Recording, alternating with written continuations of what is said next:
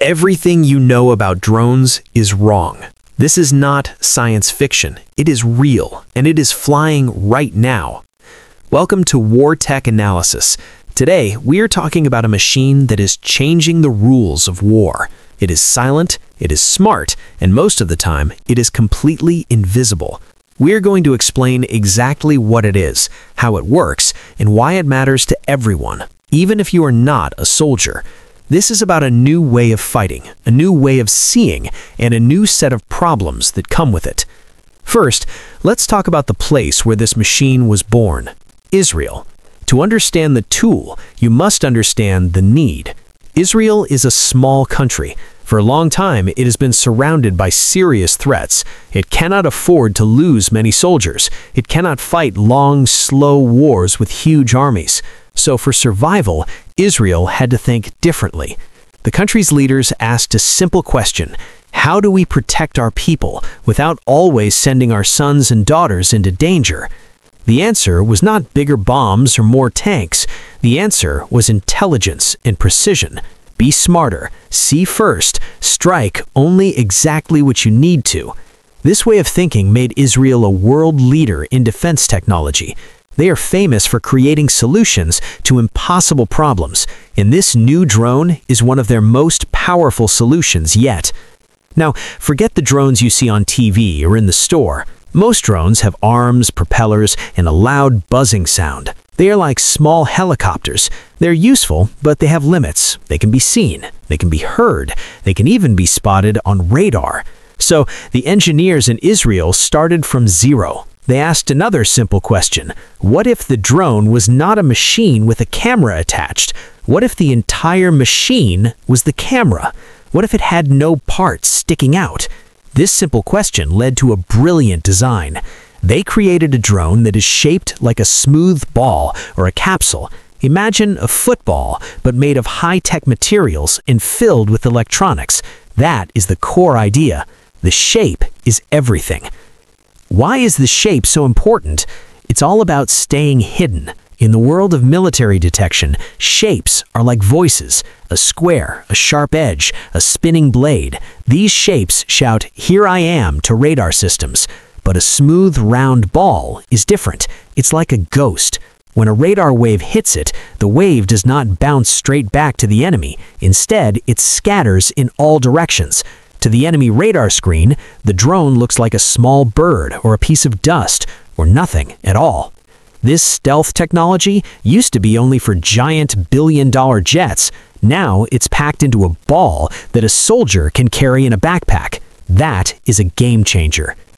But a ball cannot fly, right? So how does it move? Inside that smooth shell is a very quiet fan system. It's not like the loud motors on a regular drone.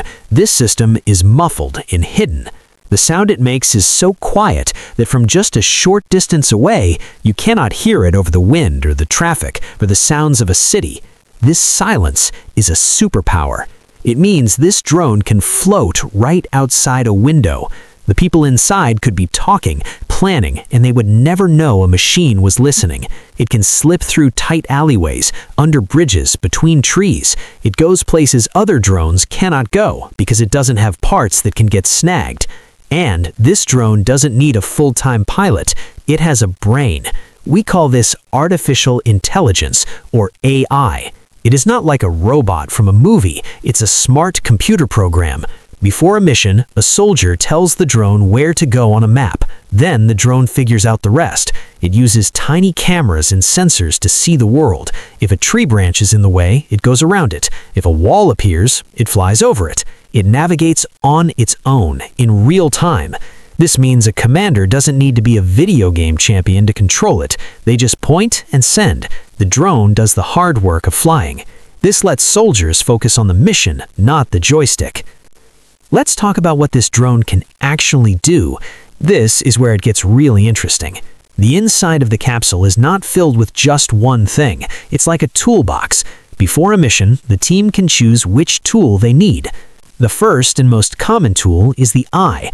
They can put in a high-power camera package. This is not like your phone camera.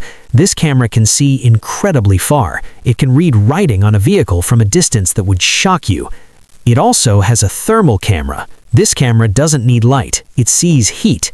In the middle of the night, in thick fog, it can see a person's body heat, the engine of a car that was just running, or a group of people hiding in a forest. It turns night into day for the soldiers watching the screen. But sometimes you need to listen, not look. So the second tool is the ear. They can load a signals intelligence package. This turns the drone into a flying listening device. It can hover over an area and pick up radio signals, cell phone calls, or walkie-talkie traffic. It can then find exactly where that signal is coming from. It can listen to enemy plans without them ever knowing. There's a third tool, the jammer. This is for electronic warfare. The drone can blast out powerful radio noise. This noise creates a bubble of silence. Inside that bubble, enemy radios go dead, their phones don't work, their drones lose connection. It can confuse enemy radar, making them see fake targets everywhere. This tool can shut down an enemy's ability to communicate right before an attack.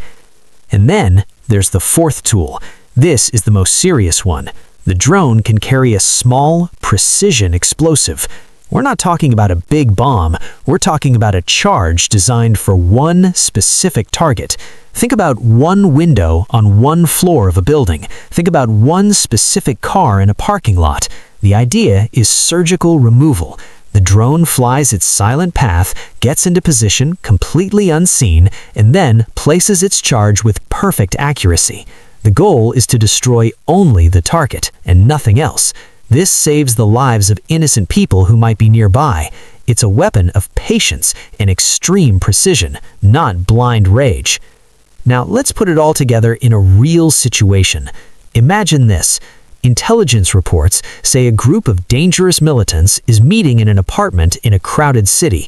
Sending a fighter jet is too risky. It could be shot down, causing a huge crisis. Sending special forces soldiers on the ground is even more dangerous. It could be a trap, and a fierce gun battle in a city street could hurt many civilians. So what do you do? This is where the Capsule drone enters the story. A team parks a normal-looking van miles away. From inside the van, they launch the drone. It makes a soft sound, like a thump, and it's in the air. To anyone nearby, it sounds like someone closing a car door. The drone then flies on its own. It follows the map, staying low between buildings, using them as cover. It flies like it knows the city. It arrives at the target building. Maybe it lands silently on the roof. Maybe it sticks to the wall outside a third-floor window. Its tiny cameras peek through a small gap in the blinds, and then it waits. It watches. It listens. For hours, it sends a live, secret video and audio feed back to the command center. The commanders can see the faces of the people inside. They can hear their plans. They get proof, real-time intelligence, without a single soldier ever stepping into the danger zone. This is the ultimate spy, a fly on the wall in the most dangerous rooms in the world. Now let's say the order comes. The decision is made. The target is confirmed. If the drone is equipped with that fourth tool, the command can be given. The drone is already in the perfect position. It doesn't need to race in. It's already there. It does what it needs to do, and then it's gone. The entire operation from launch to finish was invisible, silent, and clean.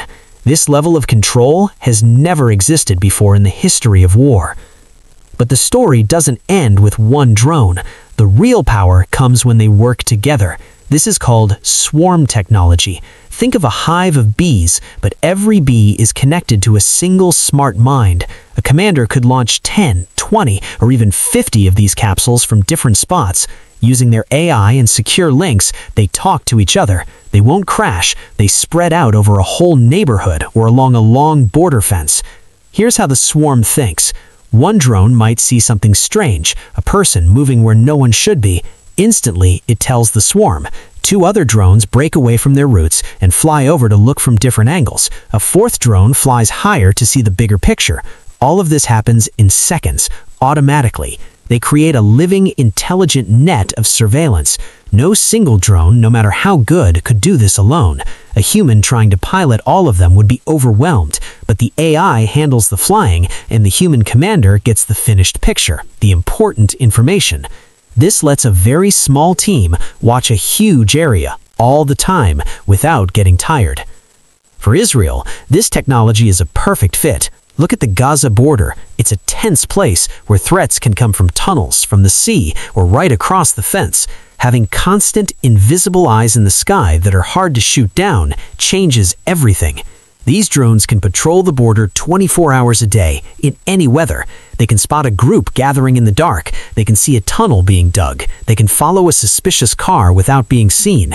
They create a shield of awareness. Or look at the threat from Lebanon, from groups like Hezbollah, who have thousands of rockets.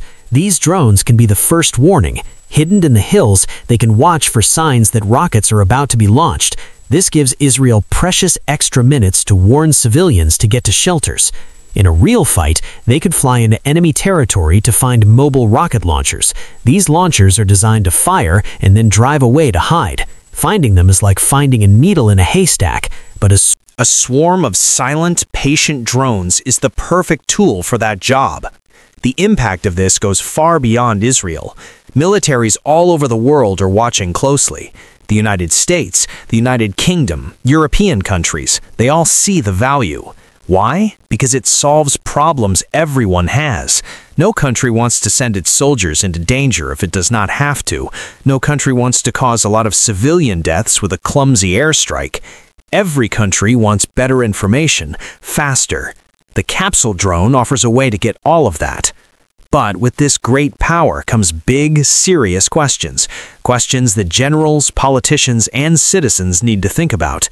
If a drone can kill with such perfect precision and with zero risk to your own pilots, does that make it easier to go to war? Is the barrier to using force now lower? The ethics of machines that can kill are a huge debate. Right now, a human is always supposed to be in the loop, to give the final yes to strike. But technology moves fast. In the heat of battle, the pressure to let the AI make faster decisions is intense. Keeping a responsible human in control is perhaps the most important challenge of all. There is another question. What happens when this technology spreads? The ideas are not secret forever. What happens when other countries or even terrorist groups build their own swarms of cheap, smart drones? The battlefield of the future could be chaotic, hundreds of intelligent machines fighting each other. Defending against this will be incredibly hard. This Capsule drone is not just a new tool, it is the start of a new era of war, an era that everyone, soldier or not, will have to understand. Now, let's look ahead. The potential of this is mind-blowing, and it is not just for war. Think about natural disasters. After a huge earthquake, a swarm of these drones could fly over a wrecked town. Their thermal cameras could find survivors trapped under rubble, showing rescue teams exactly where to dig. They could check if bridges and roads are safe for ambulances. They could guard power plants or water supplies from looters. They could fly over vast forests looking for the first small spark of a wildfire. The same things that make them great spies, being small, silent, and persistent, also make them incredible tools for saving lives and protecting our world. So, what does all this mean? We are left with a simple-looking object, a smooth ball that holds immense power and complexity. It is a tool born from a deep need to survive in a tough part of the world. Israel's Capsule drone shows us a future where fights are won with perfect information and pinpoint actions, not just with big explosions. It is a future that is quieter, smarter, and in many ways, more frightening because it is so efficient. It reminds us that sometimes the biggest advances come in the smallest packages, that the drive to protect your home can lead to technologies that change the world. This Capsule is more than a drone. It is a statement. It says that in today's world, the biggest advantage is not size, but brains. It is not noise, but silence. It is not just power, but perfect precision. This is the real revolution, not in a loud bang, but in a quiet hum you will never hear, from a device you will never see. And that changes everything about how conflicts are fought. The age of the silent, smart drone is here, and this is just the beginning. If this look into the future of technology and warfare interests you, if you want to understand the real tools that are shaping our world right now, then you are in the right place. Help us keep making this content. Hit that like button, it really helps the channel grow. Subscribe to War Tech Analysis and tap the notification bell so you don't miss our next report. We are just getting started, and we have so much more real groundbreaking tech to explore together. Thank you for watching.